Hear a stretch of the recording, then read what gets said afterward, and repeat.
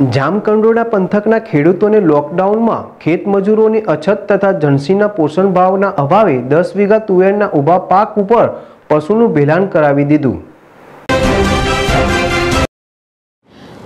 જામકંડોળા સહિત ભારતભરમાં છેલ્લા 2 મહિનાથી લોકડાઉનના પગલે ભારતના અર્થતંત્ર પર ખાસ્સી અસર થઈ છે।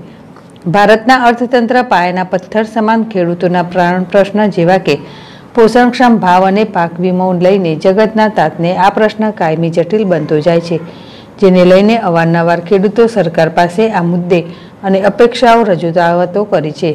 ત્યારે જામકંડોળાના મનોજભાઈ બાલધા નામના ખેડૂતે પોતાના 10 વીઘા ખેતરમાં ચાલુ વર્ષે તુવેરનું વાવેતર કરવામાં આવ્યું હતું।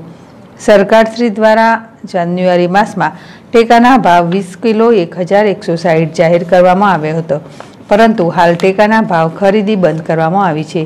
હાલ માર્કેટિંગ યાર્ડમાં 1000 થી 1050ના ભાવે સારી ગુણવત્તાવાળી તુવેર લેવાલી થાય છે, પરંતુ લોકડાઉનના પગલે મજૂરોની અછત અને ગ્રામ્ય વિસ્તારોમાં પોષણક્ષમ ભાવના અભાવે ઊભા પાકમાં ઘેટા બકરા ચરાવી દીધા હતા। આ તકે ખેડૂતો જીવથી પણ વાલા પાક ઉપર પશુ ચરાવી દીધા, ત્યારે ખેડૂતોની વ્યથા ખૂબ જ દર્દ ભરેલી તેમના ચહેરા પર જોવા મળી હતી।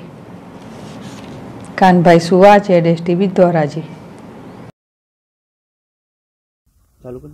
આ મનોજભાઈ બાદા મારી પાસે આવ્યા તો કાલે હાંજી તે મને કહી ગયા કે હવે આપણે બકરા ટુડરમાં ચાલી દઉં અને મારે પાસે 100 બકરા છે તે મારે 8-10 દિનનો સારો થઈ ગયો।